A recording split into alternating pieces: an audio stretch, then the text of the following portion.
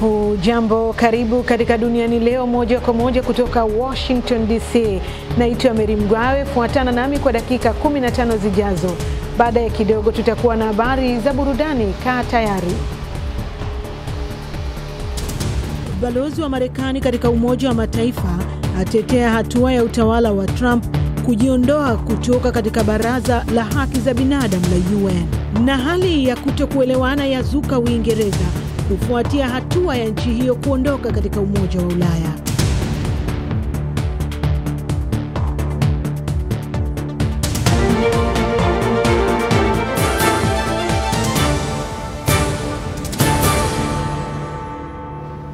Shukrani sana kuungana nasi, na leo tunaanza na taarifa kuhusu waziri mkuu wa zamani wa Uingereza Tony Blair. Amesema kuna hali ya kutokukubaliana kuhusu Uingereza kutoka katika Umoja wa Ulaya na inabidi kura ya maoni irudiwe.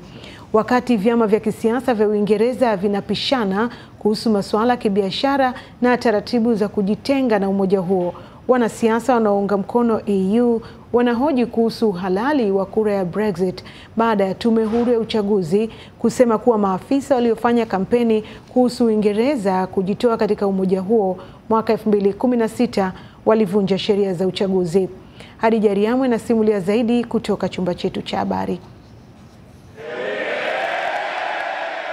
Waziri Mkuu wa Uingereza Theresa May amenusurika kwa kura chache sana katika changamoto ya Jumanne ya Brexit wakati wa upigaji kura uliofanyika bungeni dhidi ya pendekezo la wanachama wanaunga mkono Umoja wa Ulaya ambalo lingedhoofisha mkakati wake kwa Brexit.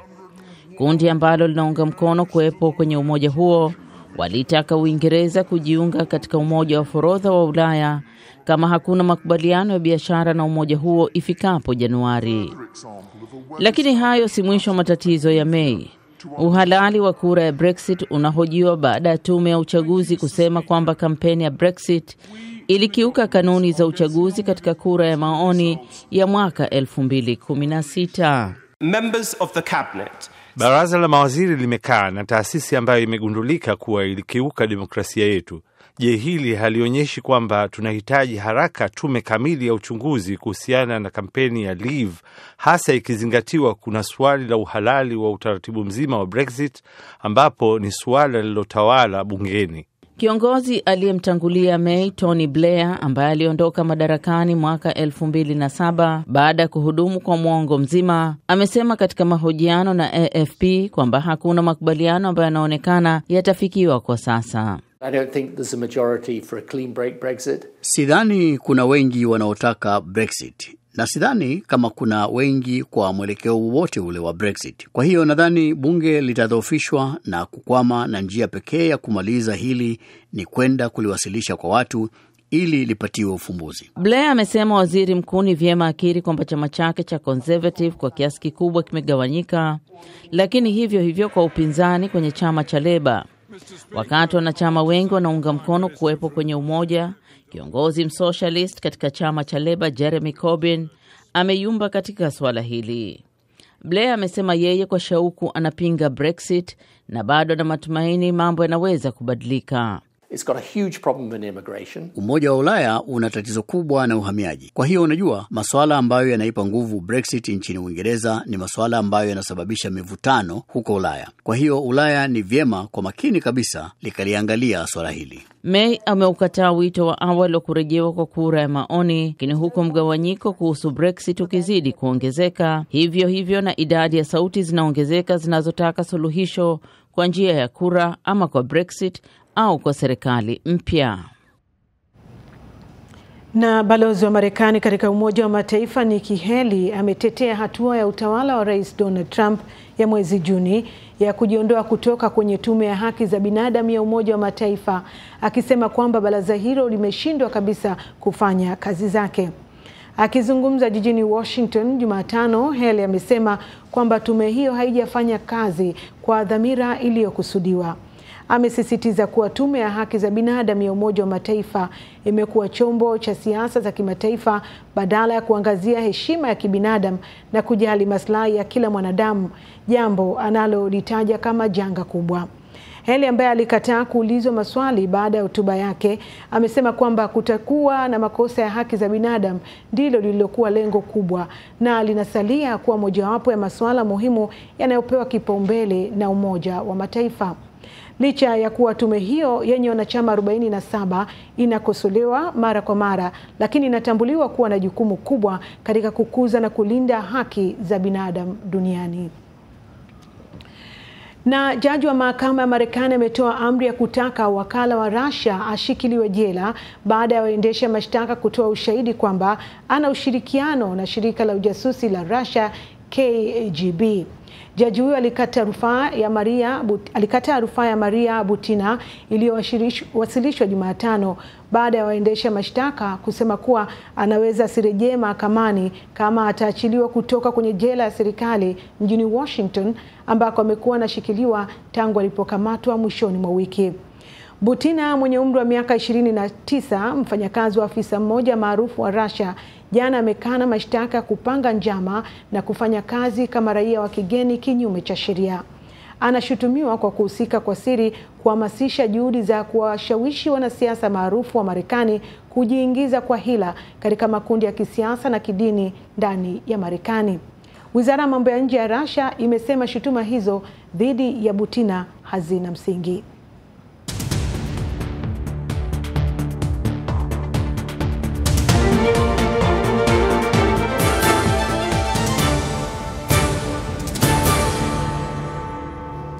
Naam, tuungane sasa na Kenneth Bwire kutoka chumba chetu cha habari kutuarifu habari nyingine zinazojiri ulimwenguni.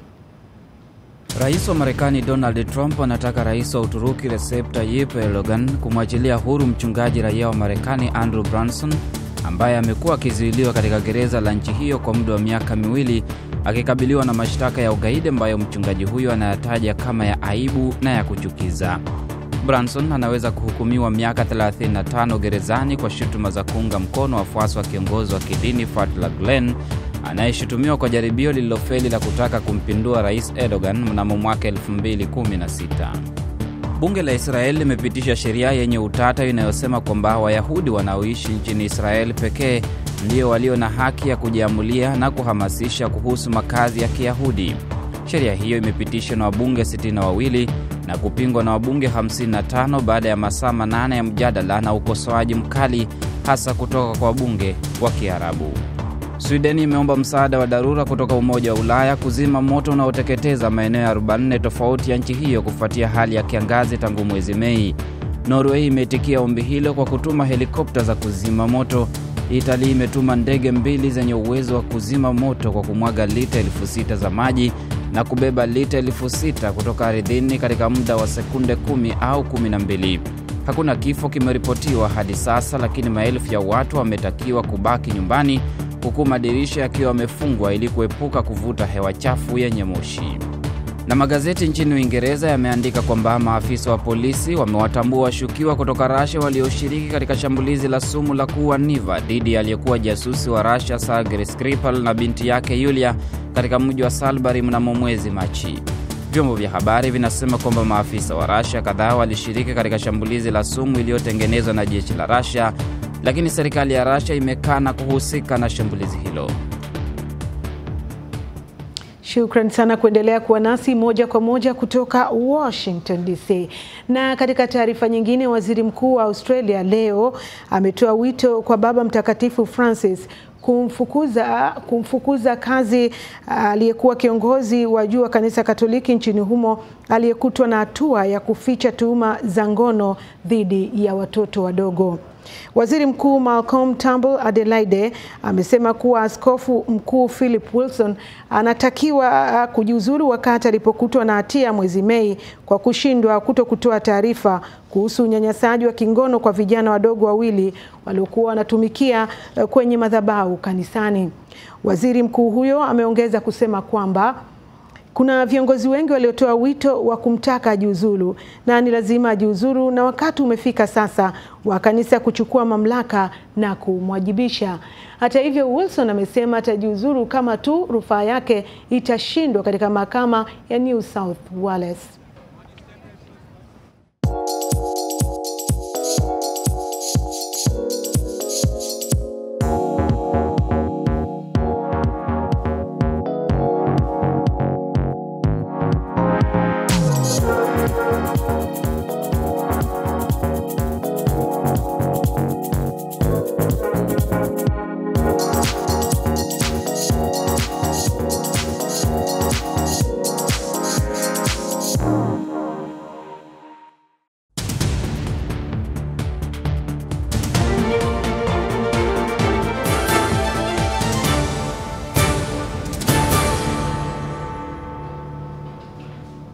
Na leo katika habari za burudani tunazungumzia kuhusu tuzo ya ESPY zinazotambua kazi na mchango wa wanamichezo na celebrity kwa jamii ambazo zilizofanyika Jumatano usiku huko Los Angeles, California.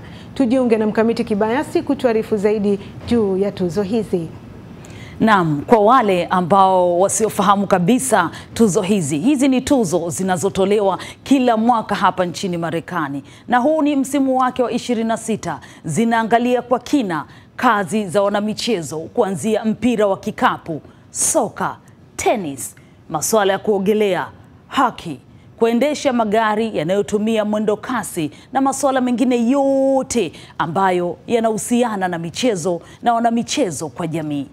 Tuzo hizi zinafanyika kwenye ukumbi wa Microsoft Theater huko LA jana usiku. Zimeweka historia mwaka huu kwa kuwa na hosti wa kwanza mwanamke ambaye alikuwa mwendesha magari ya mwendo kasi ni Danica Patrick, ambapo zaidi ya wanamichezo 140 waliotaabika na unyanyasaji wa ngono ambao walijitokeza wenyewe hadharani kuelezea visa na hadithi walizokumbana navyo kwa daktari wa timu ya taifa ya Marekani ya gymnastics Larry Nassar, walipanda jukwani kupokea tuzo za hamasa.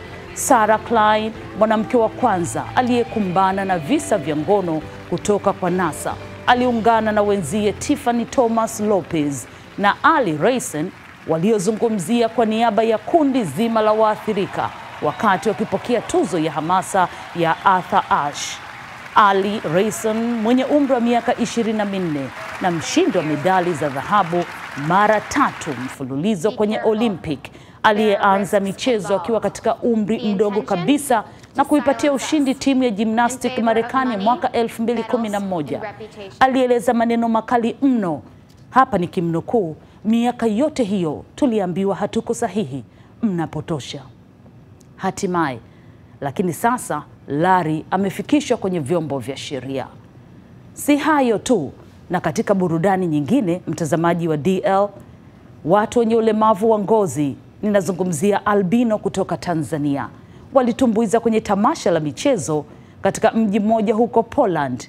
Kundi hilo likielezea ubaguzi na ghasia za mauaji wanayokabiliana nayo watu wenye ulemavu wa ngozi huko nchini Tanzania.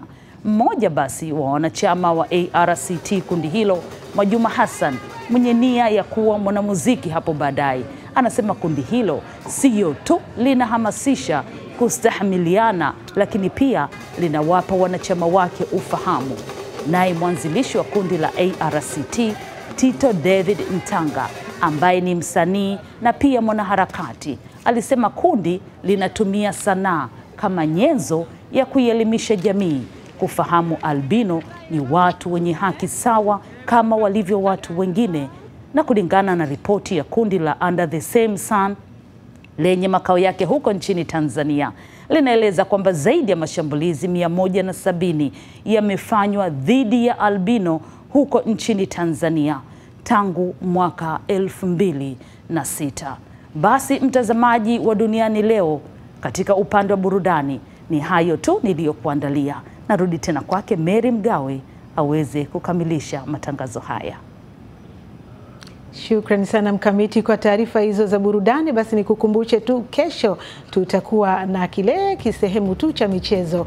Basi moja kwa moja kwa kushirikiana na wenzangu hapa Washington DC waliofanikisha matangazo ya leo, mimi hapa naitwa Mary Mgawe, na kukumbusha tembelea mtandao wetu wa www.voaswahili.com. Kule utakutana na mambo mengi zaidi na vipindi vingine pia vya televisheni. Shukrani sana, tuonane kesho.